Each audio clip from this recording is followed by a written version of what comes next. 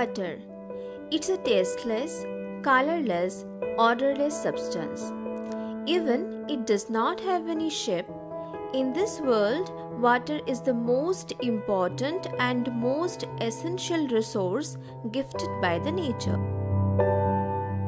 It plays the most vital role for the existence of human beings and other animals. Not only that, it plays an important role on world economy. Over the years, increasing population, growing industrialization, expanding agriculture, and rising standard of living have pushed up the demand for water. Now we have entered into an era of water crisis. The availability of fresh water is highly under stress. Already it affects every continent, and it has been categorized by the World Economic Forum as one of the fourth largest global risks. Now in the world, 1 out of 9 lack to access fresh water. It is estimated that after 10 years, approx 1 out of 3 will suffer from water crisis.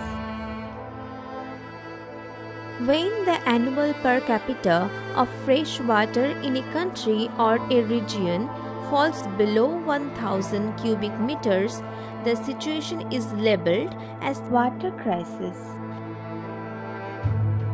And when the per capita availability falls below 500 cubic meters, then the situation is regarded as absolute crisis. From the time of independence, the per capita availability of water in India came down to 1,340 cubic meters from 6,008 cubic meters. India receives approx 4,000 billion cubic meters of water due to rainfall, but approx 1,100 billion cubic meters water remain after evaporation. As per the Water Quality Index of Niti Aayog, India is now in the place of 120 among 122 countries. According to the Composite Water Management Index report released by the Niti Aayog in 2018, 21 major cities of India are racing to reach zero groundwater levels by 2020.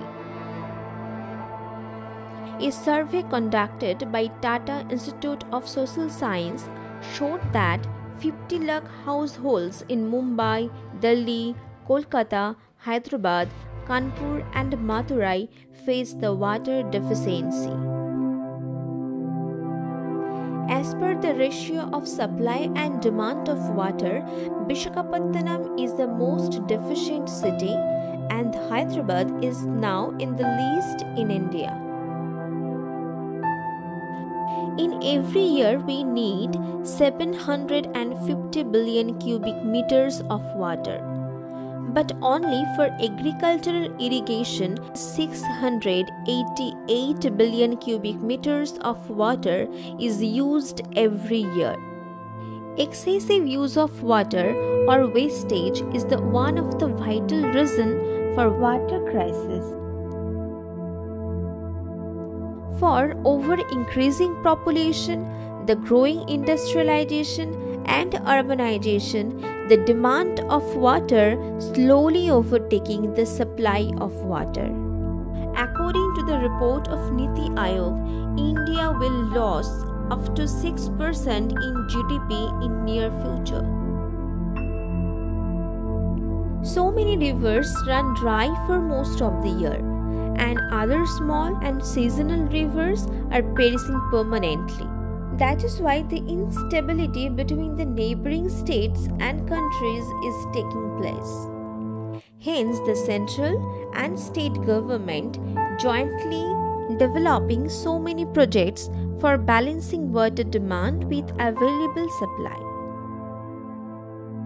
Why should we depend upon the government? It is expected to bring a positive mindset in the people for water preservation. Hence, a renowned organization, namely Global Environment Research Foundation, takes various initiatives like rainwater harvesting, recycle of water, sewage treatment plant, micro irrigation to fight against this crisis. Apart from this, they are making people aware of that so that people should reduce wasting of water. It is our nature that we value things only when they are in short supply. The time is short, the situation is alarming, so come forth immediately and fight against this crisis all together.